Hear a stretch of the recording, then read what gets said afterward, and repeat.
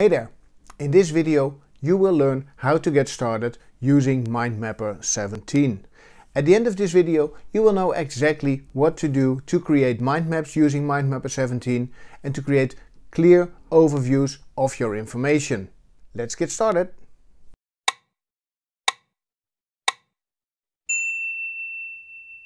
Okay, here we are in MindMapper, and I think the easiest way of showing you how to use MindMapper is just by creating a mind map together with you. So at the end you know exactly how to create a mind map in MindMapper. You can download the map that we create in this video at the end, and there's a link in the description. First, we need to create a new map. Well, there is a new map already when you start, but when you want to know how to create a new map, there's a couple of ways of doing that. You can go to File and then New. And then you can select one of many templates. What I usually do is I'll just click here on the Create a New Map, or I'll press Ctrl+N, and what happens then is you get a new map. So here is our new map.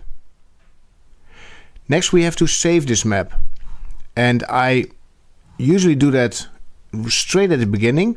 So I'll just save map, and I'll call this one my mind map demo, and I'll save. So now the map is saved and we can start using it.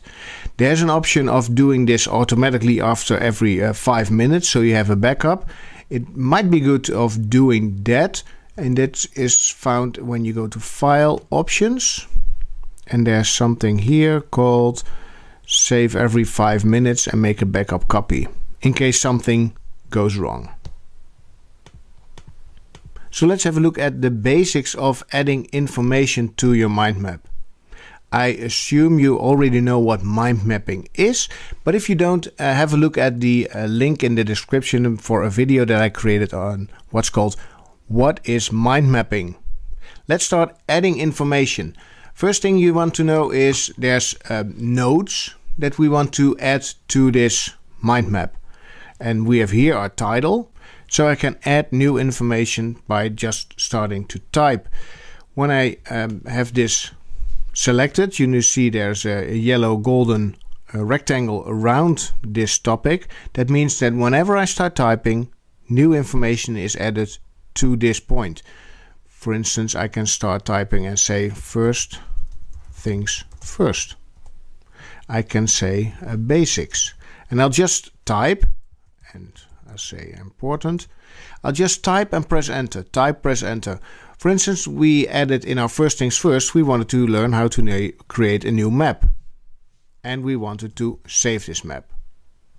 In the basics of mind mapping with MindMapper, so we'll just change the title here, and I'll do that by first now clicking enter, and you see now I can change the text, MindMapper, and then getting started, and I'll press enter, and we have our information again.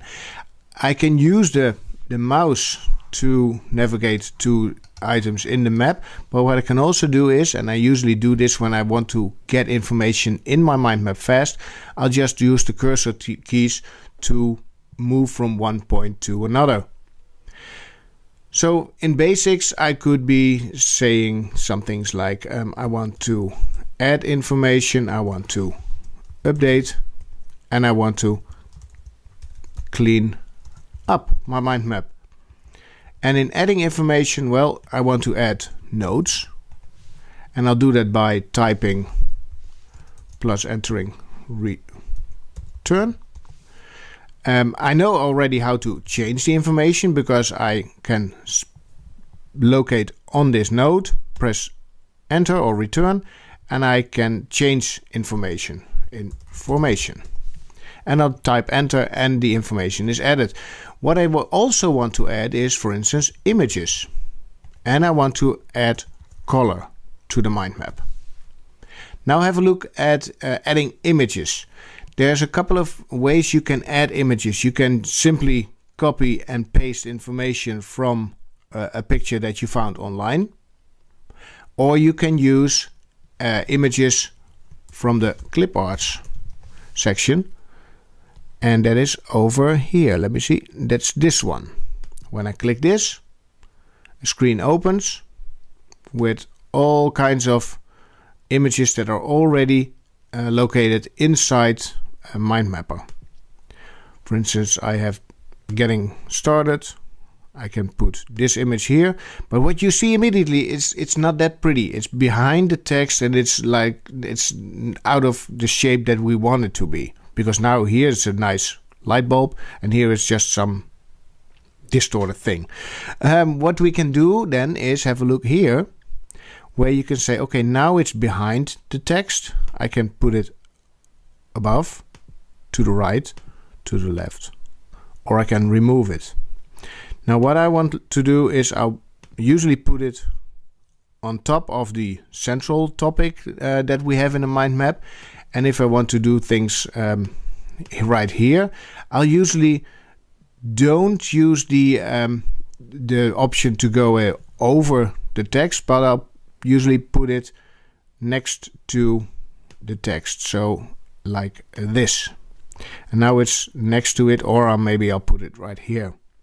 When you add a lot of images to different nodes, what happens is this. For instance, if I do this, and I'll do this, and I'll do this, and I put all these images on top of the text, what you see is that the mind map is getting bigger and bigger and bigger.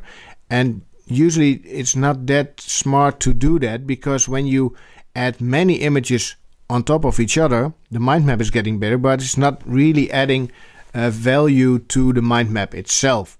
So that's why I usually, if I use images, do it at the center and perhaps in the first level of my mind map. I don't put that many images more to the lower levels of the mind map. One thing interesting perhaps for you to know, this text can be a little bit small. What I can do is I can double click and the map is getting outlined all over the screen that I use. And the next thing we want to do is we want to add some colors, because this is nice. We have some colors by having these branches in a different color, but I want to have more color in my mind map, and that can be done by using this. I can fill the background of this. I can change the text color. I can make it a little bit bold. I even make it a little bit larger.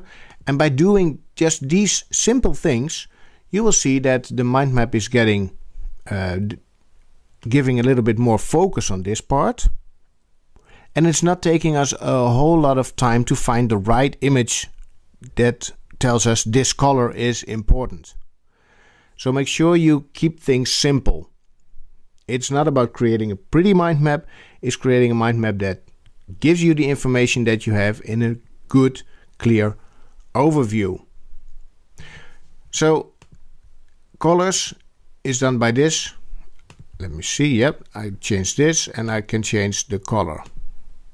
I can choose my own colors. I can create different colors. There's a thing that you can use a different theme for your colors.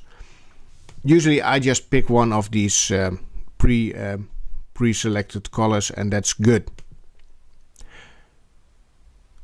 Now that we have this, it's probably also good to know how you can change the color of these branches. Click on one and select line, and when I do this, now the line color is the one that I chose. So for instance, when I go for blue, now the entire thing is blue. When I put my when I select add and I change the color, what you see is that this is blue, and from here on everything is green. When I go here and I change this back to red, everything is red. So when you select a color, all the lower level branches are also changed to that specific color. Now we come to the update part. And what is important in the update part is that we have to learn how to move information around. Because when we are adding information, things can perhaps not be at the right location in a branch. For instance, color could be more important than images. So what I do next is I'll just Ctrl X, remove it, and I'll paste it wherever I want it to be.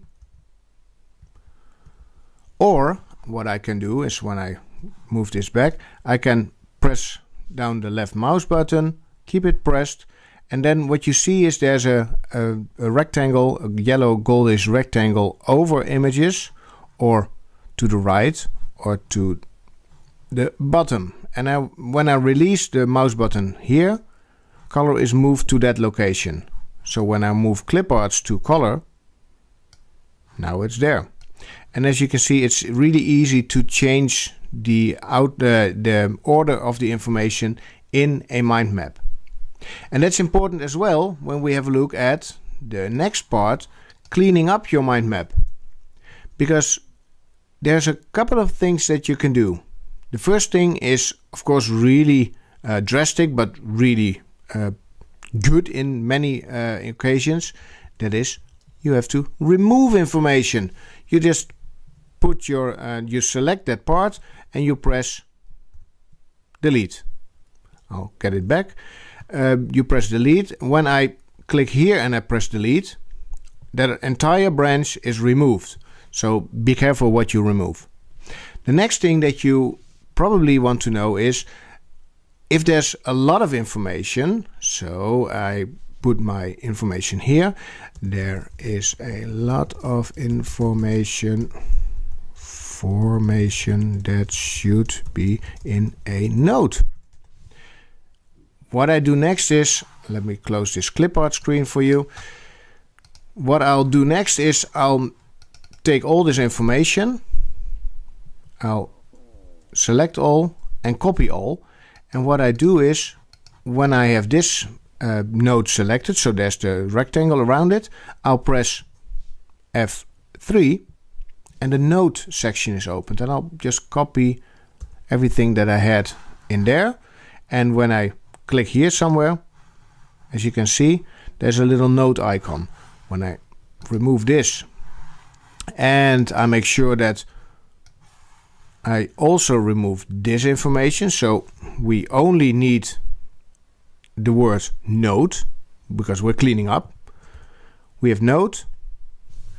When I click on this, or hover over this, I'll see the information in the node. So there's a lot of information that should be in a node. And when I click on it, the node is opened and I can add more information. This is very handy if you have a lot of definitions, for instance, or additional information in a node, but you don't really want to add it to your mind map because that way the mind map is getting too big. Well, what you do is you add nodes. And when you add nodes, the information is still in your mind map, but it's not making a mess of your mind map. And that's important, I think. Keep a clean mind map so the information is really quickly available for you to use. And the last thing that I want to show you is this. Use plus and minus. What do I mean with that?